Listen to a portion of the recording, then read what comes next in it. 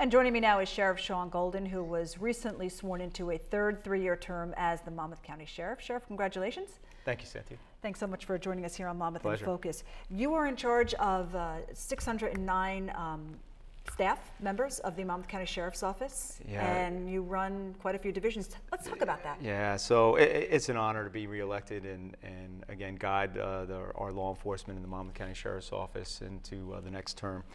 We've done so much over the past 2 terms. I have to say that the 600 men and women of the Monmouth County Sheriff's Office are also dedicated to protecting the public, and I get to see it every day. It's right. Really thrilling to go to work every day. I'm so excited, and to see them bring so much enthusiasm. But all of them work, shift work, 24/7, holidays, weekends, and so you know, it's a pretty large operation. It's in 4 major divisions.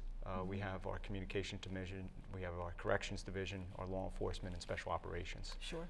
Within the law enforcement, you have a rather large canine unit. There are a number of units. The canine units are popular, and they work hard, I have to say. It's a hard-working unit.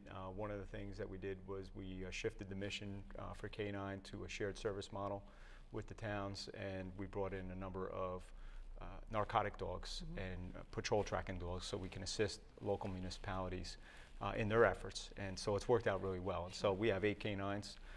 One's more popular than the other, but we know Sky is the bloodhound and really takes the cake. So they are out there working. They had so many calls last year, over 250 calls for service last year in the local municipalities, and really with great results in terms of tracking, in terms of narcotic seizures, and our bomb dogs, which go out to various threats to our critical infrastructure. Right, absolutely. 911 Communication Center, processing. We call it the hub. You've seen it. It's a busy center. Listen, it's a big county. We're the 3rd largest county in the state of New Jersey, and so our 911 center, we just looking at the call stats for 2016, over 758,000 calls rolling through the center. Over 200,000 of those are 911 calls. And then we look at the amount of wireless, and new last year to Monmouth County was text to 911. And so we processed over 240 text to 911 calls in that pilot program over the summer and into the fall, and it's been working out great. So they're a busy operation.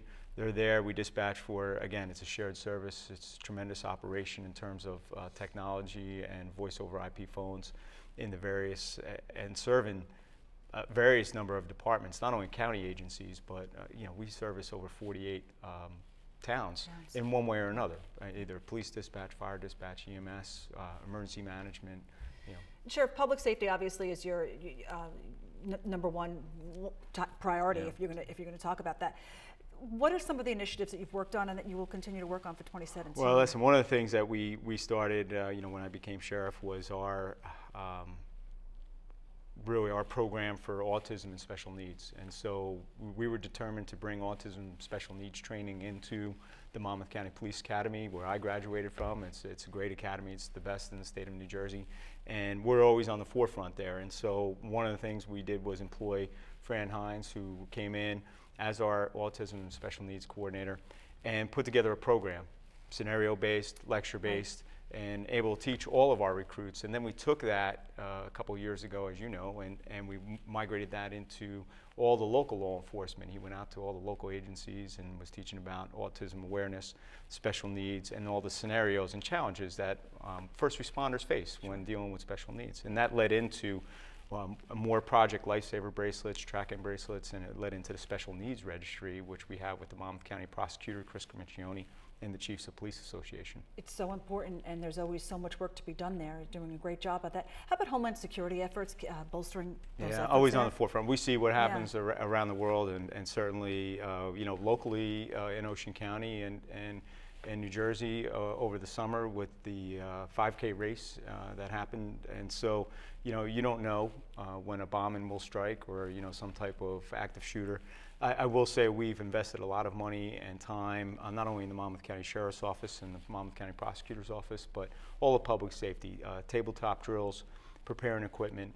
I will attest that we are much better prepared than we were a decade ago, and I'm confident that with all the training our first responders have been receiving over even the last short 5 years, that we are on the forefront. Again, we have equipment that we didn't have in terms of medical ambulance buses that respond to mass casualty incidents. We have a rapid deployment force for perimeter and crowd control. All of these things that we didn't have when I started as sheriff, and we're bringing it to public safety. And as time changes, to secure our critical infrastructure. We have a lot in Monmouth County. Absolutely. And real quick, Sheriff, also when it comes to sharing services with other towns like fire departments and being on the same operation there, you've certainly... Well, yeah, we were, and let me tell you, the Board of Chosen Freeholders, Tom Arnone and Serena DeMasso, Lillian Burry, our liaison, John Curley, Gary Rich, they've done a tremendous job in supporting public safety. The prosecutor's office, the sheriff's office, and all public safety. And that led to our purchase of advanced software.